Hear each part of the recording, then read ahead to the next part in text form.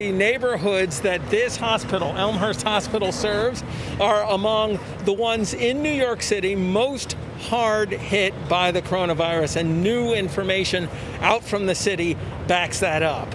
Queens and the Bronx, heavily represented among the zip codes that are most strongly affected, but the absolutely most strongly affected for coronavirus deaths is in Brooklyn.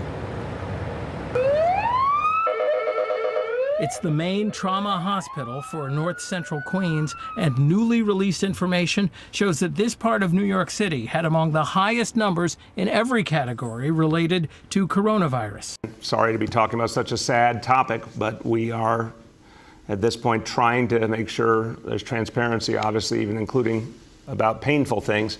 That will come out this afternoon. This is the listing the mayor was talking about. It has a series of interactive maps that show the number of COVID-19 deaths, as well as cases and positive tests listed by zip code. The neighborhood with the highest number of deaths for every 100,000 residents, Canarsie and the Flatlands, Brooklyn. Second highest, Far Rockaway, Queens.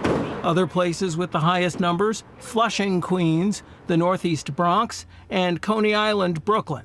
Each had more than 400 people die per 100,000 residents. In Canarsie and the Flatlands, it was more than 600. Still, Mayor Bill de Blasio is accentuating the positive. That's amazing. The mayor talking about a significant drop in hospitalizations for COVID, but in the number of ICU visits and newly diagnosed cases, the numbers are up slightly or just even.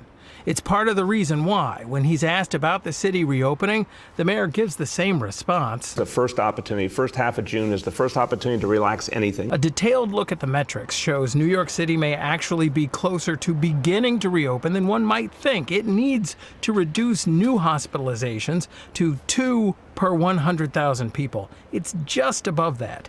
The city has to have 30% of its hospital beds vacant.